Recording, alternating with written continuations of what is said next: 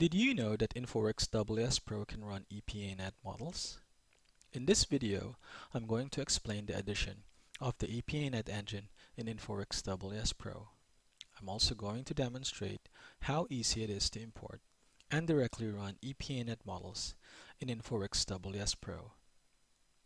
InfoWorks WS Pro is now available to run with the EPANET engine, continuing the enhancements of the InfoWater engine. This is called InfoWorks WS Pro EP Engine.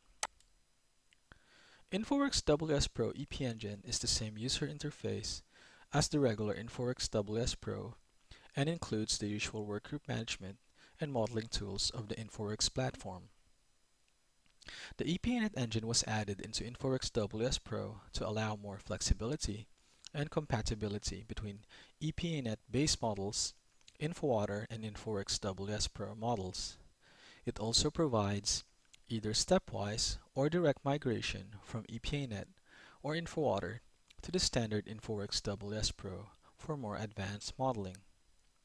In this tutorial, I'm going to import an EPANET model into InfoWorks WS Pro. First, you export the EPANET model as an input file. If you're using EPANET, go to File, Export, Network.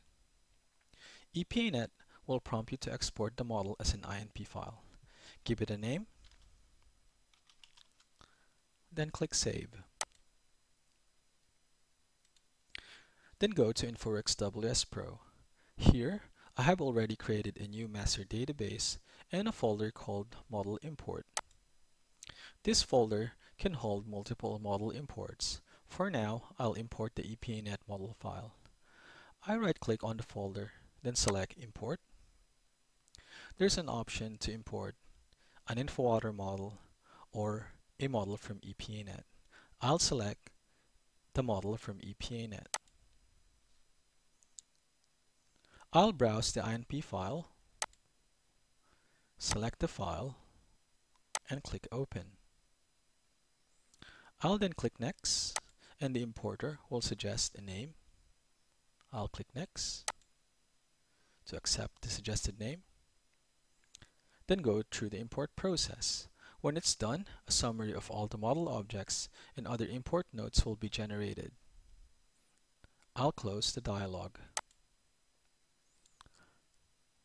I can now expand the model import folder and see the imported network.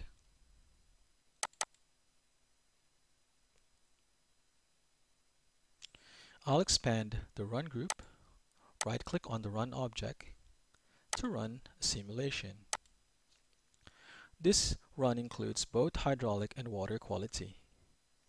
When the simulation is complete, I can expand the Run group, open the simulation results into the GeoPlan. The same results will be generated compared to when running the model in EPANET.